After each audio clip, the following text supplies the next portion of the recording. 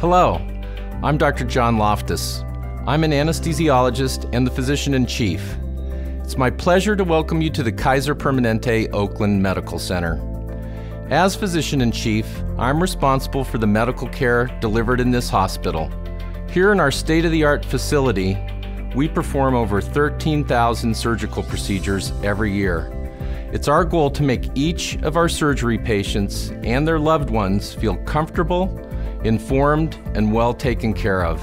This video will give you an overview of what you can expect with most surgical experiences.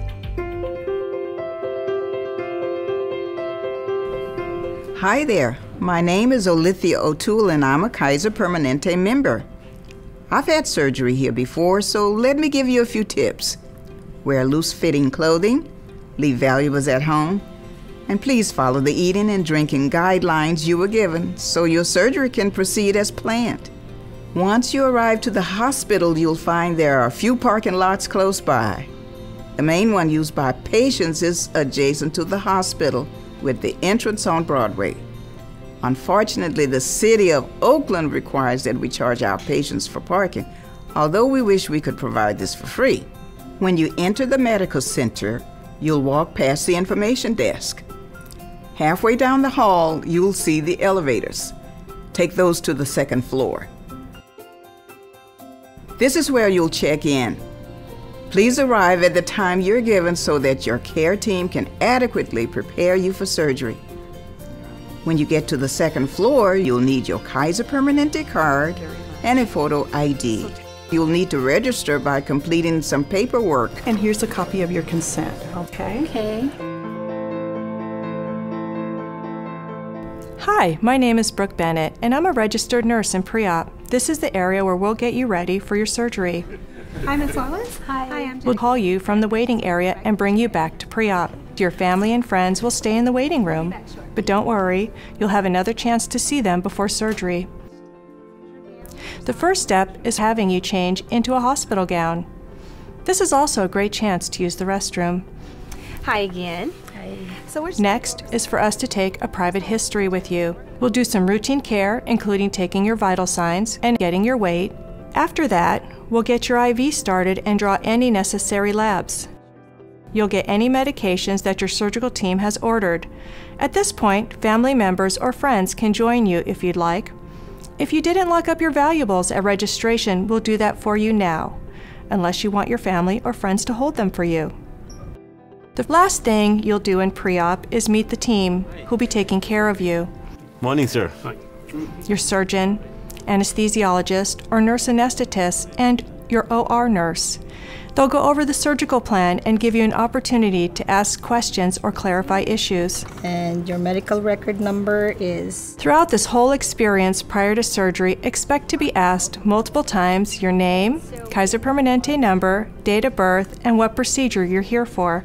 This is an important safety check for us. Hi, my name is Glenn Valenzuela and I'm one of the anesthesia providers here at the Oakland Medical Center. After pre-op, you'll be taken back to the operating room where your surgical team will be waiting for you. They'll be wearing caps and masks to keep your OR suite sterile. It's normal for the room to feel cold. This helps with sterility. You'll be assisted onto the OR table where you'll be attached to heart and lung monitors and stockings that squeeze your legs. These help with circulation. The team will review the consent with you and with each other. This is Missy Wallace. That's correct. Okay, she's here for a diagnostic laparoscopy, possible open. All right, Ms. Wallace, my name is Erna again, and I am going to be your OR nurse. My name is Linda Jordan. I'm your OR tech. Okay, my name is Glenn Valenzuela. I'm the anesthesiologist. She's going to get a general anesthetic. She will receive 2 grams of ANSAF before incision. This is done as a final safety check and sets expectations for the surgical team. Once we're all in agreement, the next step is to get you safely off to sleep. You can hold my hand while you go to sleep, okay? Family and friends can follow your progress on the surgery board in the waiting area. We'll give them a color-coded chart so they'll know how to read the information. When the surgery is finished, your surgeon will call your family or friends, or we'll talk to them in the waiting area to give them an update. She did great. To learn more about the OR, you can experience our virtual reality video by clicking on the link on our website. It gives you a bird's eye view of what happens in the operating room as your OR team prepares for your procedure.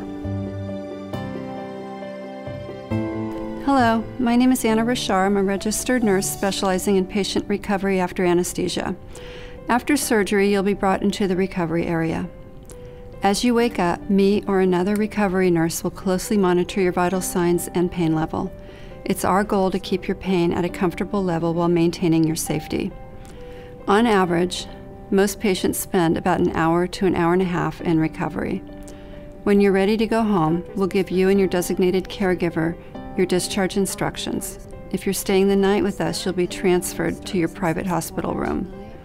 You might be forgetful in recovery, so key information will be communicated a few times to you and to any family members or caregivers who are there with you. Tonight, just follow the instructions that the pharmacist gives you. Okay. We hope this video has helped you feel prepared and reassured about your upcoming surgical procedure. If you have any additional questions, don't hesitate to ask any member of our staff or give us a call. Here at the Kaiser Permanente Oakland Medical Center, we're working together to make your surgical experience with us a positive one. We're all looking forward to taking excellent care of you so you can get back to doing the things you enjoy and thrive. Thank you.